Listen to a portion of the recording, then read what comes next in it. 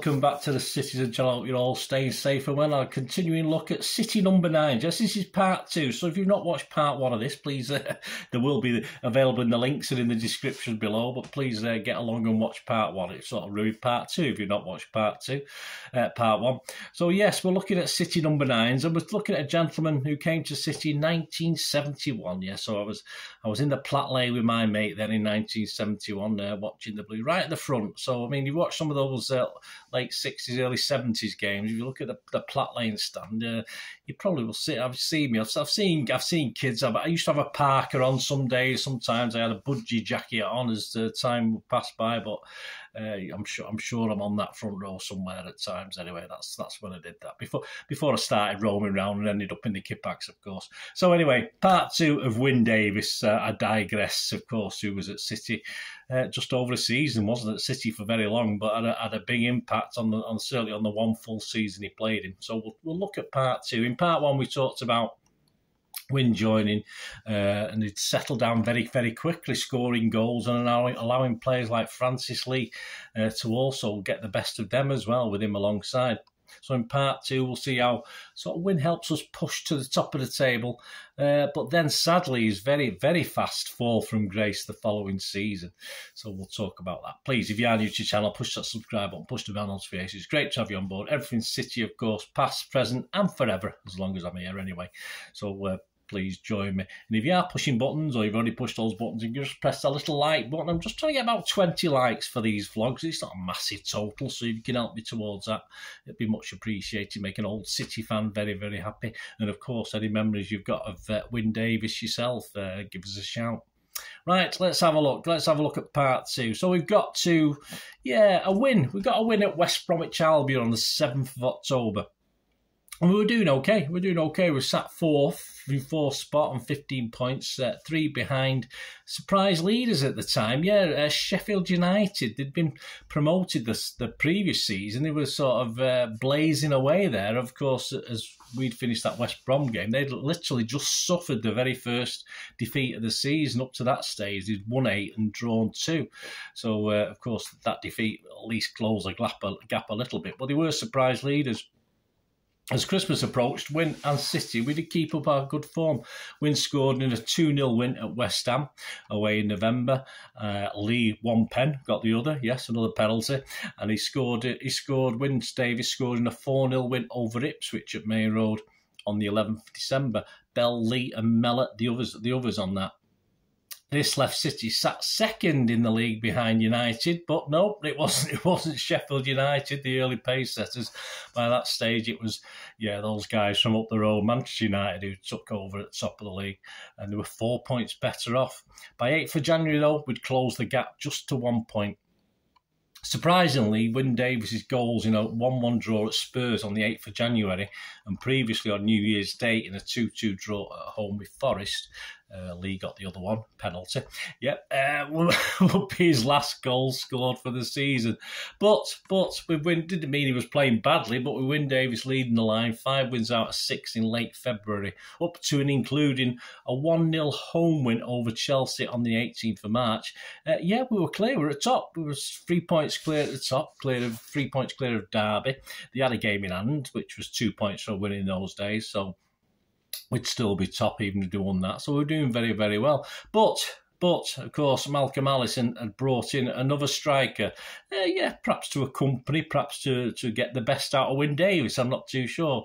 But interestingly enough, he brought in to play alongside Wyn Davies in the front line, as well as Francis Lee, Colin Bell, etc. He brought in a certain guy that we all know called Rodney Marsh, who made his debut in that Chelsea win we just talked about. So things were looking up. No reasons to panic. Marsh joins. We win the first game where he's playing. Obviously, beneath it all, there is a slight problem, but we're not really aware of that. Wyn Davies was confident of another achievement. Yes, off the pitch this time, though, just a bit away from football. He was apparently, said by his teammates, a keen listener to music. He enjoyed his music. And Wyn Davies himself expected and commented he expected big things from a new single that was out. Yes, that the City team had recorded at Strawberry Studios, of course, prior to this Chelsea game. Sadly, though, the Boys in Blue didn't chart. That's no good, is it? Oh, well, we still love it to this day, don't we? But sadly, as well as that not flopping, because it did sell a few copies, but it didn't chart. But sadly, on the pitch, we struggled as well. It wasn't to happen on the pitch. And Wyn missed only his second game of the season after going off injured in the penultimate game. A penultimate game that actually put pay to any City title hopes. A 2-1 loss at Ipswich, and that totally killed it off just before the final home game against champions-elect Derby County. And despite City beating them without Wyn Davies, who had been unable to play, despite a 2-0 City win in front of over 55,000 at Main Road, it was too little too late as Derby won the title just by 1 point from Leeds, Liverpool and us back in fourth. Yeah, just 1 point between us and those three. So if we beat Ipswich, we would have been fine, wouldn't we? Perhaps if Wyn Davies hadn't been took off injured, we would have won that. Who knows? You never know, do you? Wyn Davies, despite the lack of goals after Christmas, had fitted in pretty well that season. And the man to benefit was indeed Francis Lee, who would eventually score 35 goals in that season, including a record-breaking 13 league penalties, 1 FA Cup penalty and 1 League Cup penalty, for a total of 15 penalties scored. Yeah, and he didn't win them all. Wyn Davies was involved in that as well. So Francis Lee gets a bit upset if you say he dived for all the penalties, because as a ratio, he didn't win. He probably won 5 or 6 of those 15 penalties. The following season, things started seemingly well as we actually played in the FA Charity Shield. We were invited to play that against Aston Villa, and indeed we won that with Wyn Davies playing at number 9. But Malcolm Allison probably had other ideas at this stage. He'd had a close season to mull it over, and he did actually fancy another player to take on that number 9 shirt, which would obviously see Wyn Davies ousted. And unfortunately for Davies, Malcolm Allison was to prefer the flamboyant, of course, Rodney Marsh to lead his attack than the giant Welshman. And it soon became evident, despite Wyn Davies starting the 72-73 season in that number 9 shirt, that things weren't going to go quite right. There was an interesting ad, actually. There'll be a picture, an image on the screen. I've got it behind me on the wall here, in the opening match day home programme for that season. And it's a poster. It's an ad for posters of the City's 5 big strikers. Of course, you've got Summerby, you've got Bell, you've got Marsh, you've got Lee. And of course, you've got Wyn Davies as one of our top 5 strikers. So if you look at it very closely, he's a little bit out of it at the back. He's actually almost hidden by Francis Lee. So I think, as you say, every picture tells a story, doesn't it? So I think that sort of gave the game away just a little bit if you were thinking ahead at the time. But interesting picture. That's I'm sure it wasn't meant to give the game away, but it was certainly interesting, that picture. I thought that sort of summed it up, really. City with Wyn Davies starting the first 3 league games, but with 2 defeats, he actually got injured again in match 3, our first win of the season, on August the 19th, a 3-0 win over Norwich. He missed the next 3, but was back at number 9 for 3 games in September, 2 in the league and 1 in the League Cup.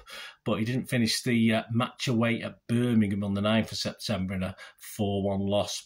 He'd miss out, actually. Our next game will be a home game in the UEFA Cup. He'd miss out on this at the time. He'd obviously, again, struggling, but he would miss out on this UEFA Cup match with Valencia.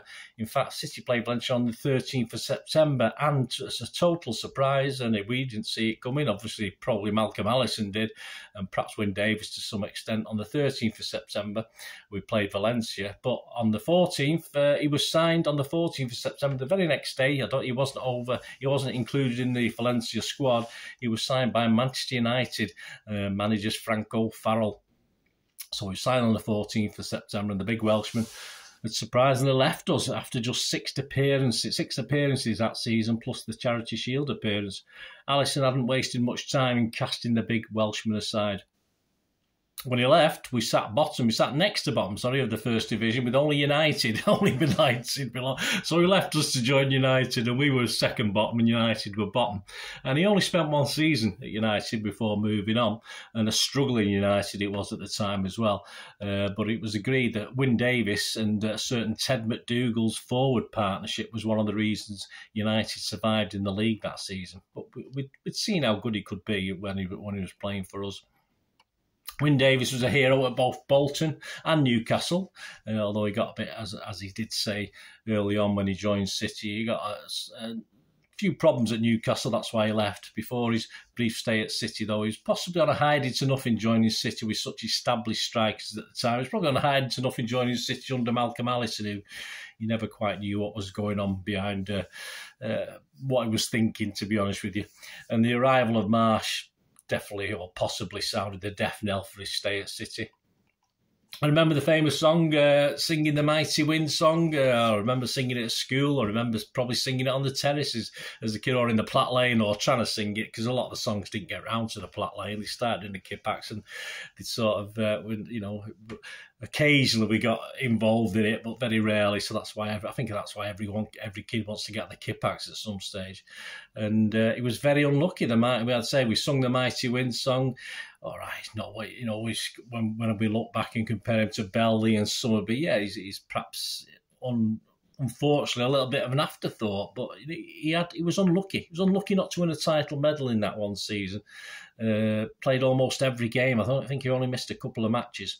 And of course, players like Bell and Lee either side of him definitely gained and flourished from his presence in the team. His big presence, good player, used to take other players out of the game.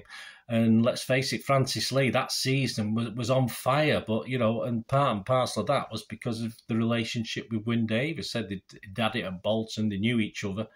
And I think mostly, I would have thought, I don't think Francis Lee had nothing like that sort of scoring thing, even though he got a lot of penalties. He didn't get anywhere near that scoring levels before or after Wyn Davies. So I think that partnership brought City very, very close to glory, and all credit to Wyn Davies.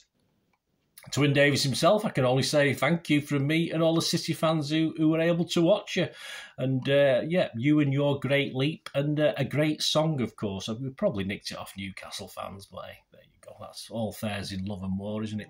Hope you enjoyed this, guys. Let me know any memories you've got of Wyn Davies, and I hope you enjoy this little look at City number 9's. I'll look at Wyn Davies, a Welsh player, Welsh wizard, Wyn Davies, and just let me know if you've got any memories. Thanks for watching, guys. Please, until we meet again, I only have one thing, don't I? Please stay safe, Blues. Come on, City. Bye for now.